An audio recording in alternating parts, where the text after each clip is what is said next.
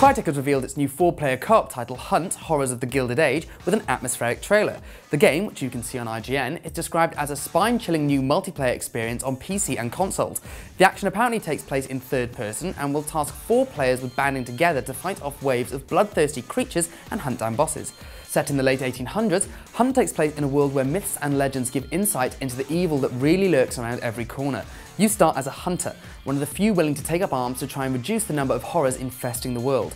Content is at least partially procedurally generated in a bid to make sure you won't encounter the same environment, enemies or bosses multiple times. This unpredictability is what's set to scare, apparently. Closed beta kicks off later this year on PC. The game is the debut offering from Crytek USA and will help fill out the roster of Crytek's games as a service range, alongside the previously announced Arena of Fate. At the moment it sounds a bit like Left 4 Dead with hints of Evolve's unique hunters. The title will be shown off for the first time at E3, so with any luck, we'll have much more information for you very soon on IGN.